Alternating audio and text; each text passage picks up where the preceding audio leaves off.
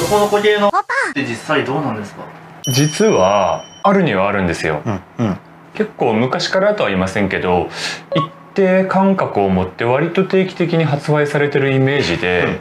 ピコンとしたものが生えてる、で穴もあるっていう形状であって、まあ一定の人気というか支持はされてるイメージがありますね。昔うちのねホットパーズでも実は商品ありまして、男の子赤ずきんというありましたね。商品なんですけども、もう僕がね入社した頃にあった、